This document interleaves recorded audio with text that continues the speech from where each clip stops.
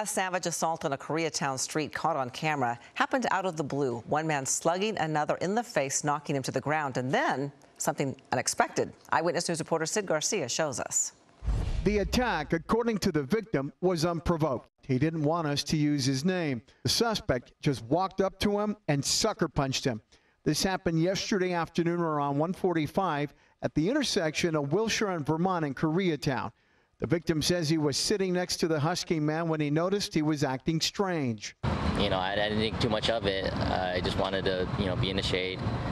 And there was several other eyewitnesses as well, but I don't remember what happened at the when it occurred, when the man attacked me. I completely blacked out. It's not until I saw the security footage that that man come up to me very quietly and attacked me and hit me really hard down on the ground, which caused a big, large contusion on the back of my head. Moments after being punched in the face, a bystander confronts the suspect, and then look what happens. The big guy who knocked him out helps him to his feet. The victim was taken to an emergency room to be examined, and that's where he was interviewed by police.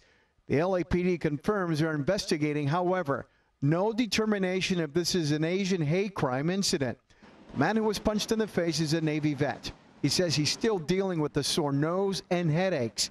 He says he doesn't know why the guy punched him. I always thought I was aware of my surroundings. I've always noticed people. I noticed people's posture, but that time it was just so unbelievable.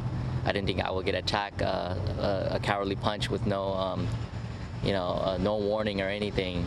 After punching him and helping him to get on his feet, the suspect just sat back down on the bench. Police are still looking for him. So if you have any information on the suspect police are looking for, you're urged to give the LAPD a call.